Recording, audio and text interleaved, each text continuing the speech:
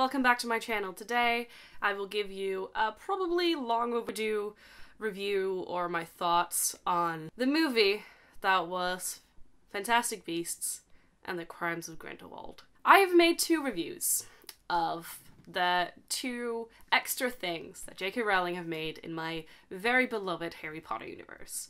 And each time, as I look back on my review or look back on the thing that she's made, I realize that I've been too kind. I kind of want to make a video kind of going into depth about why I was too kind on The Cursed Child and the first Fantastic Beasts movie, but that is not this video. This video is how I feel about Crimes of Grindelwald, and this time, I'm not going to be too kind. I have 4 main points as to why this movie did not work. Point number 1 is that there was too many characters. There was all the characters that we knew about, plus a handful more. Just sprinkle them in. And they all had storylines, they all had secrets that I, as an audience member, was supposed to care about, but it all happened on such a small time that I just did not have the time to empathize with all of them. This was especially true for Nagini, whom I was just told, here's a snake lady. Also, she's in love with this boy? Maybe? We don't know. It's sad for her. Feels sad. And I went, cool. And then there was Lestrange, whom we were told, very explicitly told, that she was hated because she was weird. She was the most hated wizard on Hogwarts, whatever, something along those lines.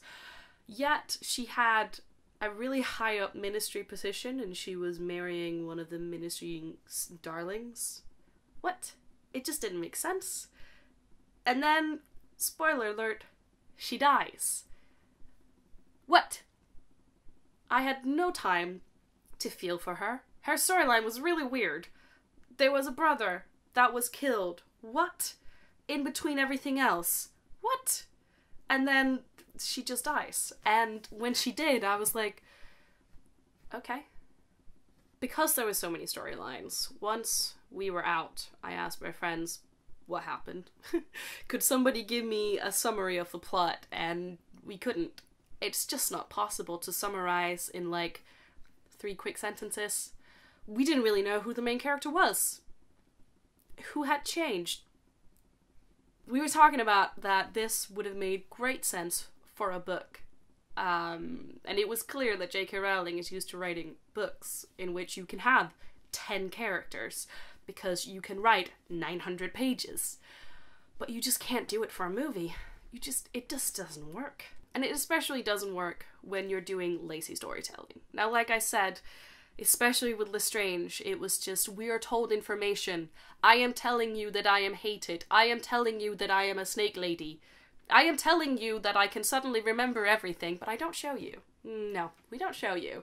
We just say it, and then we expect the audience to go, okay, that's fair, I'll buy it. My biggest quarrel with this was with the whole obliviation thing. It could have been really interesting to dive into it and be like, oh, this is how Jacob remembered. This is how it happens. This is how he found Queenie again. But no, we just give you 2 lines of dialogue. Here you go. Moving on to a less interesting story. There was also the whole storyline with Newt and his brother, where Newt was clearly older than the other actor, and it was a bit weird they were trying to pass him off as the younger brother. Hi, editing Malene here. I just looked up the ages of the actors, and here you go. You can tell that down here we have Eddie Redmayne, who is 37 years old, and here we have Callum Turner, who plays his older brother, and he's 28 years old. So, my eyes weren't deceiving me. There was almost a 10-year gap between these people, and they chose the younger one to play the older brother. Second of all, we were just told that they didn't like each other. We didn't see it. We weren't shown why, and then suddenly they liked each other again and fixed it. And that's just kind of how most of the storylines went. We got some information told to us, then we did other things, and then, oh, now we've got told a resolution. And it just left me feeling empty and feeling like, I don't really know what happened, I don't really care. Then, there is the ending. Now, when I first wrote this list, I was very upset about the ending. My exact reaction when it happened was turning to my side and going, what the fuck? No! Of course not out loud, because, you know, we're in a cinema and I'm not a complete dickhead. The idea that Credence should be a Dumbledore is absolutely insane. I'm not happy about it.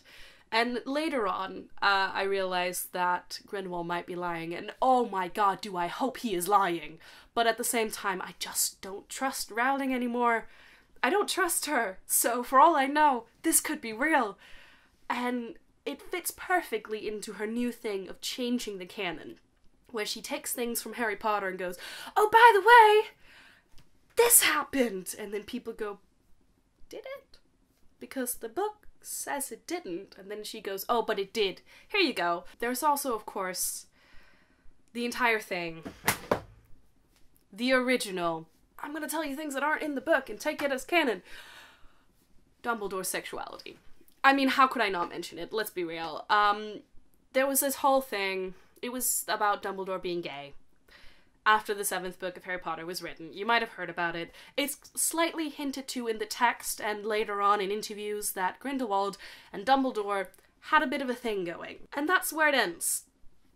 That's where we keep it. The movie does hint at it. It sure does. Things like, we're closer than brothers. And him looking into the mirror of Erised and watching Grindelwald. And it's just, it all seems very subtext gay, up until the point that we realise that it's because they made a blood pact. I mean, I knew I shouldn't expect more than that, because the director has said that they weren't going to explore it, but I'm still disappointed. That is the story that would have been interesting, exploring Dumbledore having to take down his former lover, and see him dealing with those feelings, because to be honest, I've seen powerful white men fighting before. I don't need another story of that. Finally, there is Grindelwald himself.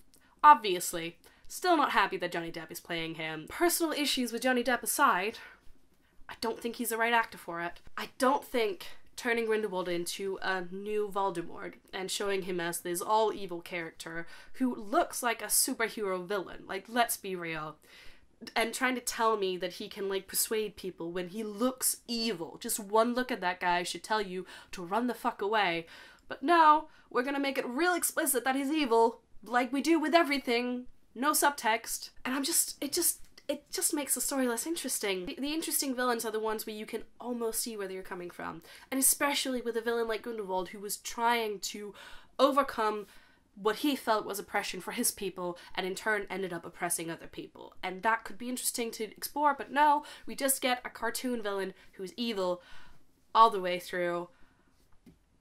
And I just think it's bad choices. That's the thing, this movie has everything going for it on paper, but there's just so many bad choices made in it. And I know, who am I to say how it should have been done better? I am just a media production student. I am not a worldwide best-selling beloved author, but am I going to do it anyway? Yes, I am. Which means next week there will be a video in which I explain how I personally would have done this series, what I would have thought would be interesting to see, and if you think that could be interesting to watch, please come back next week and watch it. I'd love to know what you think, both on the movie, on the points I've made, do you agree, do you disagree, why, but also if you come back next week, I'd love to hear how you would have done it differently. So yes, those are my thoughts on the Crimes of Grindelwald. I will probably continue to watch the rest of the series because I've already sold my soul to the Harry Potter universe, but it's just gonna make me more and more sad. Thank you for watching. I hope you have great days and wonderful times with movies that doesn't slowly kill your soul. Bye.